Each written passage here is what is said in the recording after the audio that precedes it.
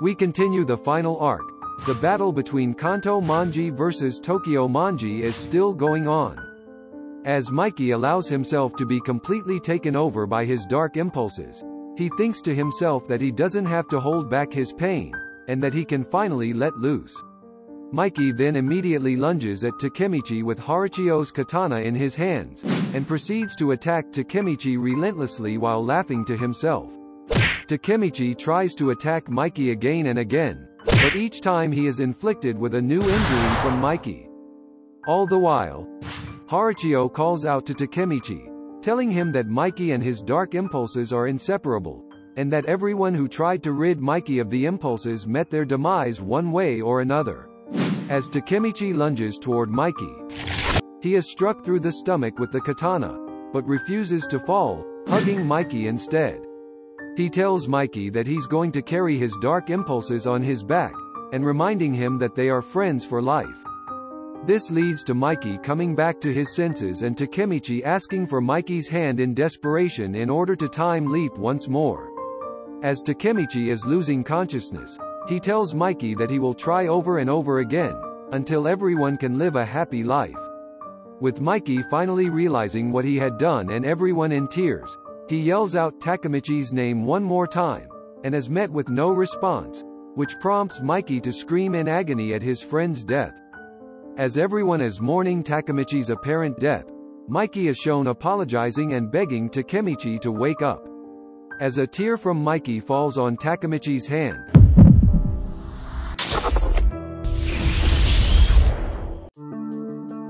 Takemichi manages to somehow time leap to the even further past of 1998.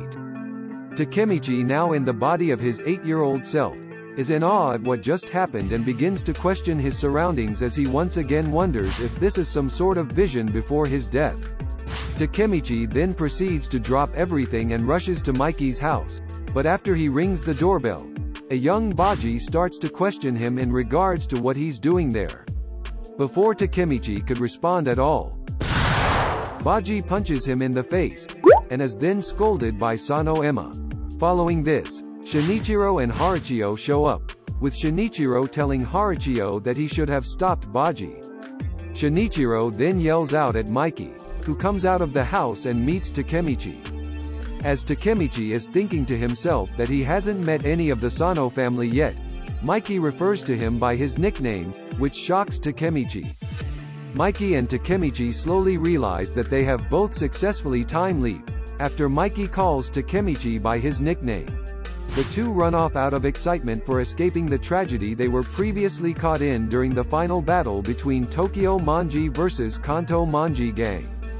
Mikey claims that he has no idea how they both time leap at the same time, as well as Takemichi, who moments earlier was on the brink of death. Overlooking the city, Mikey states that he does not understand the logic behind their recent time leap, while Takemichi shares that he initially thought that he was giving away his powers to him. Mikey asks what they should do given their current circumstances, and Takemichi concludes that they must fight together after fighting his battles for the longest time alone. From that day onward, they both relive their lives to prevent past tragedies from occurring. They established Tokyo Manji with Haruchio and Kazaki in addition to its original founding members, prevent Kazutora and Baji from robbing SS Motor and killing Shinichiro, and managed to keep Emma alive. Inui, Koko, Izana, Kakucho, and Mucho have also been saved. After successfully preventing a repeat of the tragic tragedy of the past, Mikey and Takemichi are seen standing on top of a building, looking into the horizon emotionally after conquering the whole country. At Musashi Shrine, Tokyo Manji members are introduced once more. Mikey as the leader, Takemichi as his acting president, and Draken as his vice leader. Kazaki and Hanma have become staff officers, while the 1st, 2nd, and 3rd division leaders assume their old positions. Kazutora becomes the 4th division captain, Haruchio and Senju the 5th division leaders, and the Kawada twins the 6th division. Taiju has become the 7th division captain, with Koko and Anupi as division members and Izana and Kakucho leading the 8th, where the former Tenjiku executives are members. Afterward, Mikey announces Tokyo Manji disbandment, and the crowd cheers.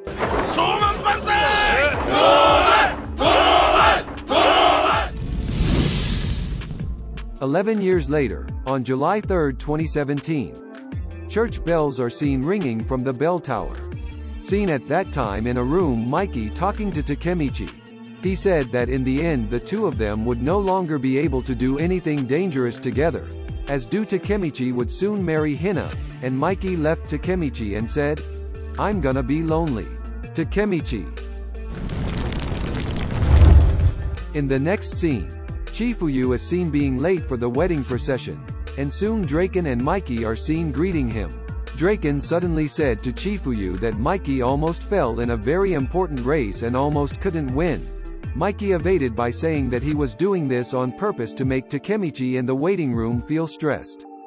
For a moment in his mind, Chifuyu recalled the memories with his friends in this timeline. It's been 11 years since Tokyo Manji gang disbanded. Everyone's gone forward on their own paths. Mikey is a motor racer. Draken a mechanic for Mikey team, top of Manji. And then, Koko and Kazaki are the presidents and vice president of the TK & Co. Those two rich men are from a totally different world than myself. Kurikawa Izana travels the world as the director of a non-profit organization called Tenjiku. Meanwhile, Kakucho, Mucho, Mochi, with Izana and the others, volunteer for the underprivileged orphans. The Haitani brothers run a club. As usual, they are talking out of their asses. Harichio and Senju are striving as two beautiful sibling YouTube stars. The money is being spent out of pocket by Takeomi, the self-proclaimed producer. Shinichiro runs SS Motors, and Inui works there too. Meanwhile, Wakasa and Benkei run a martial arts gym, the Gojo Gym. Toronto South is a heavyweight champion of foreign martial arts. Shiba Taiju owns many restaurants. Hake working as a top model overseas and Yuzuha as Hake's manager. Matsuya is an up-and-coming young fashion designer. Pachin and Payon own real estate. The Kawata brothers run a ramen shop together. Akun's a hairdresser. Takuya's a pharmacist. Makoto took over his family's temple. Yamagishi is a civil servant. Hanma spends his days roaming the world as a freelance photographer. Naoto is a journalist for an occult magazine. Emma is a housewife. She is married to Draken. As for me, I'm the president of Peak J Land. And I've got two uncooperative and arrogant employees, Kazutora and Baji. Everyone's following the paths that they wanted to be on. Everyone was at the height of their happiness. The wedding blessing ceremony began, and the priest asked about the bride and groom's willingness to marry. With tears in his eyes, Takemichi said he was willing to marry Hina. For a moment, Chifuyu, who saw the wedding ceremony, remembered all of Takemichi's struggles. But I am the one who knows. I know that you don't take this happiness for granted. I don't know why, but somewhere in the back of my memory, I remember that back, over and over again, he failed. It's a miracle he pulled it off. After that, the priest asked the groom to kiss the bride. The bride and groom kiss each other, and all of Takemichi's friends run and jump at Takemichi to congratulate him on his marriage to Hina. Then in the next scene, a wedding procession is shown, where Takemichi and Hina are seen holding hands and going down the stairs to the cheers of their friends. And the last, a farewell flower from Ken Wakui sensei for fans of the Tokyo Revengers Manga series is presented. Finally, the Tokyo Revengers series that has been with us for the last 6 years comes to an end. A story that inspires us all. That to achieve something we want, it's not just about power, but a determination like Takemichi's, which is a real key to success. Goodbye Takemichi. Thank you for everything.